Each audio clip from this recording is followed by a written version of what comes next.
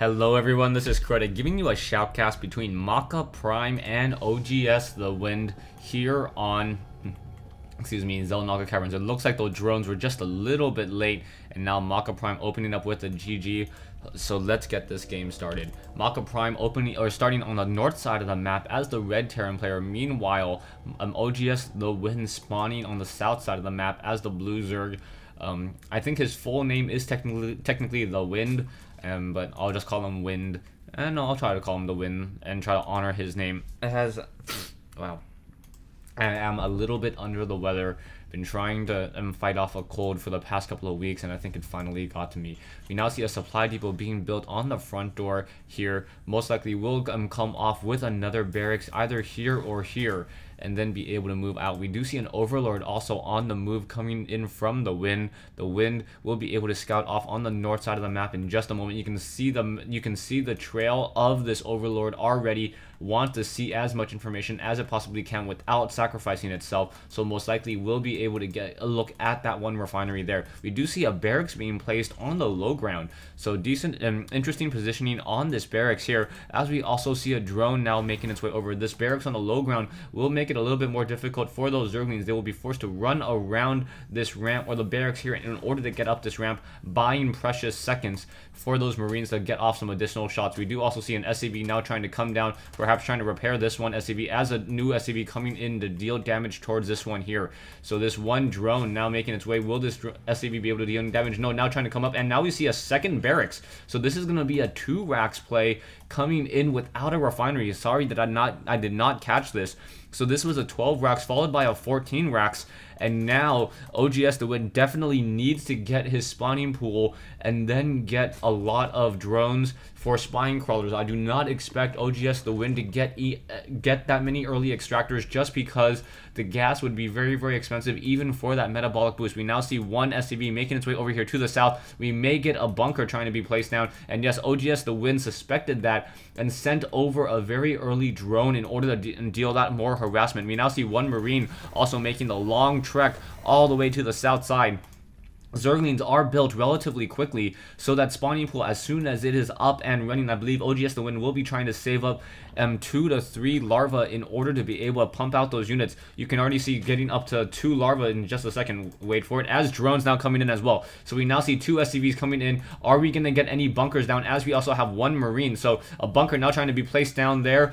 Drones now trying to come in, trying to deal damage, and now playing just ring around this giant chasm here. Maka Prime will cancel that bunker. And now these 2 SCVs once again on the move, trying to get more damage done. The creep will start to spread, and now this one spine crawler does take a long time to build, but a bunker could be laid down. All these drones just wandering back and forth, trying to make sure that nothing will be laid down.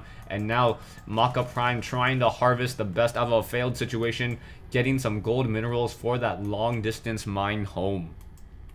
Nicely done so far, and now I expect Maka Prime to just transition into a different style of play.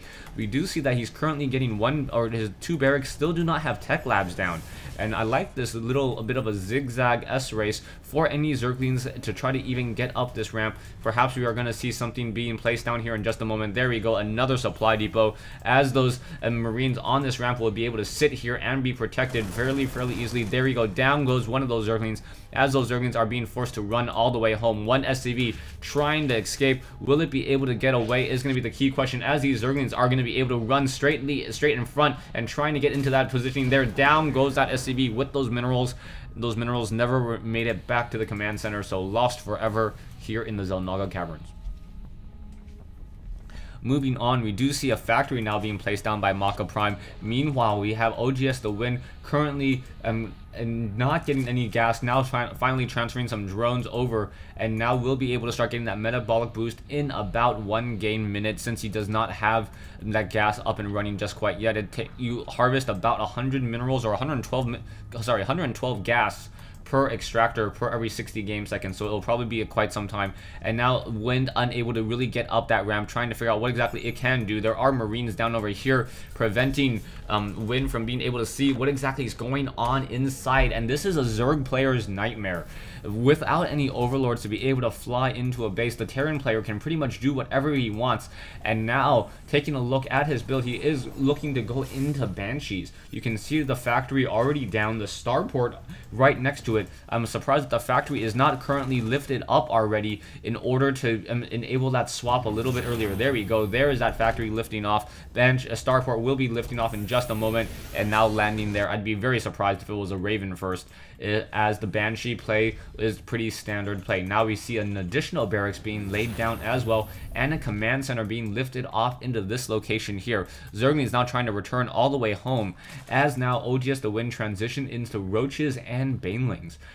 Still at tier 1 though. If this was a double starport opening, I would say that this would be a very, very effective harassment, but since it is only one starport, I don't know if he will be able to reach enough Banshees quickly enough. There is one queen at each of the hatcheries. A second queen could be trained up very, very easily, as Zergling's now trying to back away, and now we see additional factory and an engineering base. So it does not look like he's trying to go for mass Banshee. He's just trying to get enough Banshees onto the field in order to force the Zerg player to be a lot more defensive. Now moving out will reveal the Banshee to the Xel'Naga Cavern, Xel'Naga Watchtower. As that Banshee is now making its way across the map, you can see for just a moment the Zergling or Wind was actually able to click on that one Banshee there, and now trying to make its way down over here. Are we going to get an evolution chamber? Yes, one evolution chamber, 2 queens already in position, and this Banshee will be forced to just return all the way home pretty much with no real benefit whatsoever. The Banshee trying to get some sight, queens quickly getting some damage down, and now those queens giving chase to that one Banshee. Banshee able to get 2 kills, 1 Zergling kill and 1 drone kill, and now that Banshee very, very expensive, not able to really do anything at all. Maka Prime, could have gotten some more quick kills there to try to at least make it mineral worth it in order to get in the air. He does see that there is no hatchery over here, doing a lot of scouting, and now an SCV making its way over here perhaps to try to set up another command center. We do see a Spire now coming in. So a Spire takes a fair amount of time to build, about 100, or definitely 100 game seconds. And now with no armory in play, he may be able to, OGS the Wind may be able to get a large number of Mutalisks very easily. You can see that the Spire is going down. I approximate that he'll have about maybe 1100 to 1200 gas right as that Banshee, right as that Spire is going to be completed. And as soon as that Spire is completed with about 1200, no, he's actually still spending some of his gas, so if he should have enough to create anywhere from 7 to 9 Mutalisks, that would be my guess. There are Marines on the low ground. The Marines do have stim pack that should be able to handle against the large number of Mutalisks that he will be fighting in just a moment. But as the Wind adds more and more Mutalisks to his army, it will be very, very difficult, as there's also now a 3rd hatchery being laid down. In comes a quick scanner sweep. Does he reveal that Spire is a key question here? Yes, he does see that there is a Spire being placed down here. And now as that Spire pops up, taking a look at the larva count, there is not that many larvas, so OGS the Wind was not constantly trying to create more and more Mutalisks. After he saw that scanner sweep, he instead tried to produce a lot of roaches. So now 14 roaches now being produced, and now this roach army will start to swarm out in addition to some banelings as well. The roaches do not have that movement speed upgrade just quite yet, and will take in about another 60 game seconds or so as the Carapace upgrade is now underway. Roach is now trying to take down these rocks over here as another command center is being laid down. And now this factory, this barracks over here, creating a wall off here with a very, very strong building, 1000 hit point building, and also getting a reactor there. Some players like to go double supply depot. A barracks, a much better choice, as it is one building with more hit points. Also is another production building, and you can lift it off if you need to. We do see that the command center is nearing completion, and we should probably see these Marines trying to deal some damage here. Mutalisks now in the air, or now being trained. 6 Mutalisks will be in the air in just a moment. We do see that there is one Banshee here just holding a lot of this, holding this position and holding this Xel'Naga Watchtower hostage so that the Wind is unable to get to it. We do see one medevac trying to pick up and trying to drop down, however quickly losing one of its Marines. as this medevac unable to deal any significant damage. Marines and the siege tank now taking down these rocks over here as a missile turret is getting placed down. We also see an infestation pit, so this game is going very, very long. We see a hatchery now being placed down here. Mutalisk now trying to deal damage towards that Banshee. Are we going to get Marines underneath it in time? No, not in time, as a siege tank now being held off over there. We are going to get some Vikings as well, and Viking Baneling. So Vikings against Mutalisk will be a very, very strong option just because Vikings have a long enough range. I believe the Viking actually wins out in a 1v1 fight against a Mutalisk. It's just when they start massing against each other that it becomes a little bit more difficult. Mutalisk, oh, almost running into a group of Marines there, backing off at just the right moment as those Mutalisks trying to figure out what they can do. Now trying to fly in through, taking a lot of missile turret damage. However, straight through the center, and there are no missile turrets near the mineral line. There's one missile turret near that mineral line as those Marines are now trying to come up as well. Will they be able to run away? Is there any missile turrets here? There is one missile turret on the far side, and now trying to come back in. Another missile turret being laid down here. However, just out of combat range, nothing in that bunker. So no damage being dealt towards those Mutalisks once again. Mutalisks, however, are starting to get stuck as another missile turret now being laid down. One Marine getting overzealous, trying to take down this group of Mutalisks. Sheer numbers are able to take down this group here, as those Mutalisks are now going to run into another missile turret. Another missile turret able to get off another round of volleys onto those units there. And now those Mutalisks are all very, very low on hit points, or at least more than half of them. We now see Roaches, Infestors, and Banelings once again on the move. And now Maka Prime needs to transition into something else. He does have a very, very large Marine infantry army, in addition to getting that combat shield.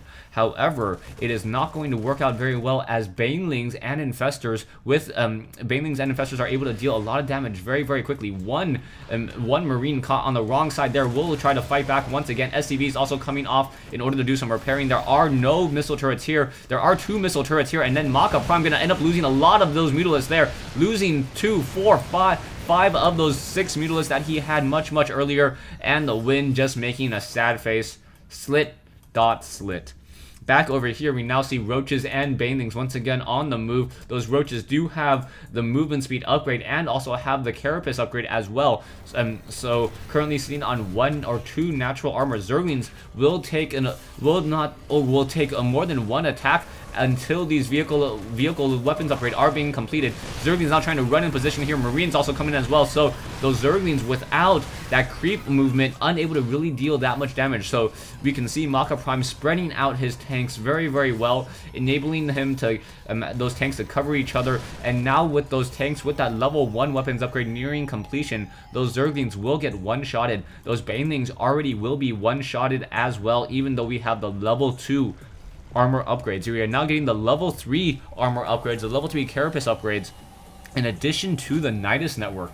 And this will be very, very interesting, especially as there are Mutalisks and Overlords all across the map. Roaches now quickly coming in, dealing a lot of damage towards that one set of destructible rocks. Down it goes. And now a drone will grow up to be a hatchery, fulfilling its lifelong dream of being able to produce more larvae. Back over here, Infestors taking a look at the army count, 5,900 versus 4,125, and the Terran player just being very careful, sitting in his base. You can see that he's getting up to 2,000 minerals and also getting a lot of upgrades, also getting the level 1 ship upgrades as well. And with so much static defense, siege tanks now starting to blast away as well, and bunkers down here on that low ground. It does not look like OGS the Wind wants to move out in this location. There are only 2 mineral patches that are not currently being set up or being mined in so far, as we have a mass or a small drop coming in. Marines just trying to come in here, trying to deal damage at transfusion. Are we going to get an infestation, in a fungal growth on top of that one medevac? The medevac trying to escape, attacking its own extractor in the process, as that one medevac now trying to move out. Perhaps it can just start dropping 1 Marine at a time, as it will be taking a fair amount of damage. And now in comes that fungal growth, hitting the fungal growth right underneath that medevac down here to hit that medevac there, and then it was taken down. A perfect transition. Stay tuned for part 2 of this replay between OGS the Wind and Maka Prime here in the Xel'Naga Caverns.